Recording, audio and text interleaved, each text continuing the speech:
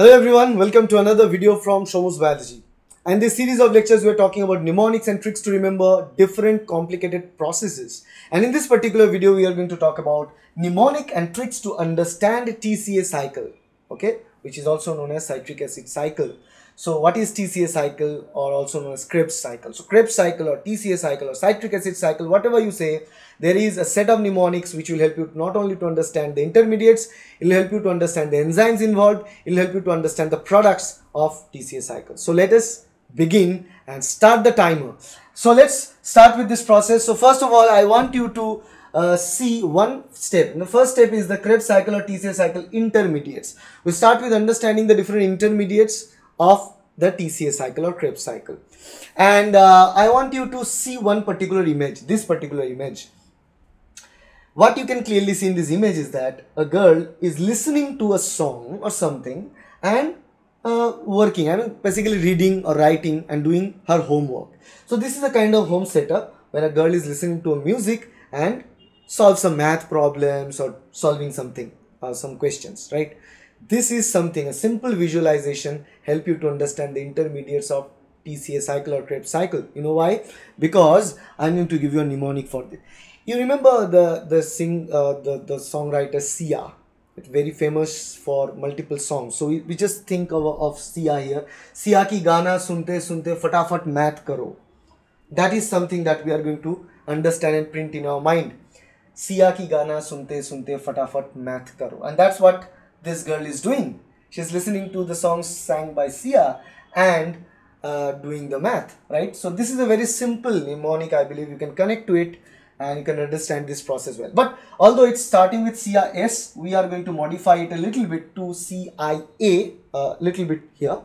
So we modified CIS to CIA. That's simple modification that we do for the better fitment of this mnemonic with our intermediates. Sia ki gana sunte sunte fatafat math karo. And you know that all these capital letters signify the first letter of the intermediate names of TCA cycle.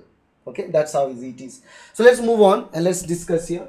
We'll move to this. So CIA, CIA. C for citrate. Okay, then I for isocitrate.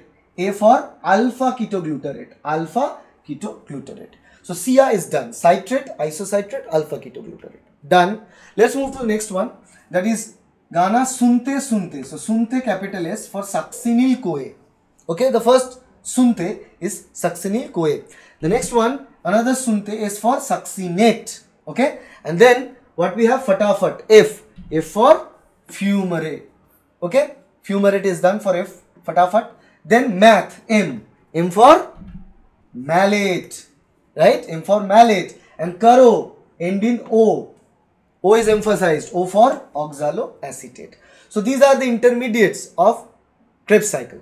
Starting with citrate, isocitrate, isocitrate to alpha ketoglutarate, alpha ketoglutarate to succinyl CoA, succinyl CoA to succinate, succinate to fumarate, fumarate to malate, malate to oxaloacetate. And then the cycle continues. This is how the cycle works. Okay, so you can clearly visualize Sia ki gana sunte sunte fatafat math karo and you'll understand this intermediates of Krebs cycle. Let's move to the next part. It's again Krebs cycle, another angle, that is the name of the enzymes involved in the Krebs cycle. The name of the enzymes. Again, in this case, I was thinking what I should provide you as a mnemonic, and what I found, something really scary.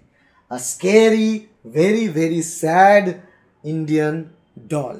You can see the sad Indian doll. So what I put as a mnemonic here is sad desi deaf doll. I know it's mean a little bit, but this is something that you can put in your, it will stay in your head for quite some time. Sad desi deaf doll. And if you understand this sad desi deaf doll, what I mean by this, again sad all capital, then desi D and SI is. So all the emphasized or capital letters are the initiator alphabets for the enzymes involved in the process of Krebs cycle. And to understand the name of the enzymes, okay, you need to understand, you need to know the name of the intermediate first. That's why it's very important that you have a clear idea about the intermediates. Otherwise, you cannot connect the dots. Okay, so mark this. So start with this SAD. So SAD YS. So in this case we are not starting with this, because what I found out is that in all these cases it's not the enzyme name generally starts with the name of the intermediate is converting to, right? Intermediate is converting, right, the substrate. So enzyme's name depends on the substrate. For example, S for synthase. So we remember this, synthase is the first enzyme rather than citrate, because citrate was the substrate at the beginning. Citrate is synthesized, right, by this enzyme. So that's why we call them citrate synthase. Okay, citrate synthase is the beginning. Then A for aconitase, the second enzyme in the Krebs cycle. And the third one is D for dehydrogenase. Now again, as I told you, we should only remember the type of enzyme. It is dehydrogenase, but what kind? Again, depending upon which substrate it is converting. It is generally converting isocitrate. So isocitrate dehydrogenase is the enzyme that is involved in here. So SAD is done. Then we go with DESI. Two enzymes will be there, D and then SI. D is again dehydrogenase, but again in this case the dehydrogenase is acting on the substrate alpha ketoglutarate.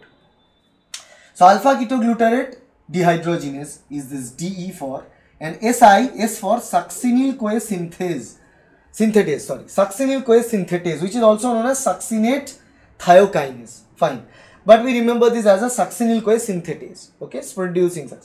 So alpha ketoglutarate dehydrogenase DE, and S succinyl-CoA synthetase. Okay, DESI is done. Then we go DEF. There are two enzymes from DEF. One is with D and one is with F. So again, D means what? D dehydrogenase. What kind of dehydrogenase? Again, which substrate is acting on? Succinate. So succinate dehydrogenase. And then F is for fumarase. F is for fumarase, also known as fumarate dehydratase. Fumarase hydratase, but actually is known as fumarase in this case. So DEF gives us two particular enzyme, succinate dehydrogenase and fumarase. And then finally DOL gives us the last enzyme, D for dehydrogenase, but what dehydrogenase? Malate dehydrogenase, producing again, so converting the malate to the oxaloacetate. So malate dehydrogenase at the end, malate into oxaloacetate at the last moment. So why dehydrogenase? Substrate is malate, so it's called malate dehydrogenase. Try to understand and connect this. So every single capital letter here is not representing the first alphabet of the enzyme. It's not representing. It's representing the type of enzymes it is. Because you can easily understand what substrate is converting, because I already shared the mnemonic for the intermediates. Once you know what intermediate is there, then you know that the name of the enzyme will be the type of enzyme as a suffix, and the name of the intermediate or substrate to begin with as a prefix. That's how the name is determined. Okay. So if it's converting malate to oxaloacetate and the enzyme type is dehydrogenase, think of this, malate to oxaloacetate, and if the enzyme is dehydrogenase type, then the name of the enzyme will be malate dehydrogenase. Okay, that's what we can clearly see here.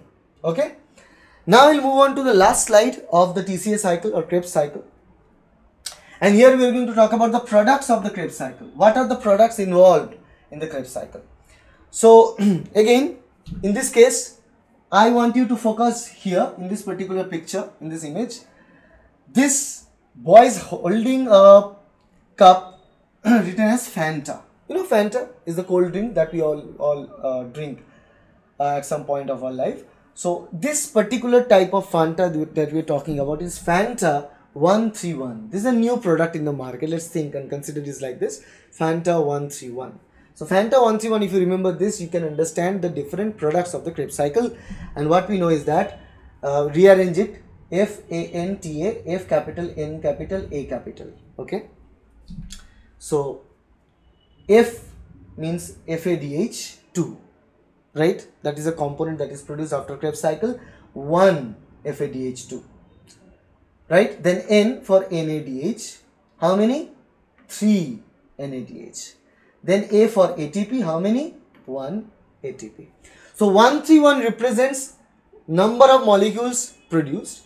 So Fanta 101, F for FADH2, N for NADH, A for ATP. 131, FADH 1 FADH2, 3 NADH, 1 ATP.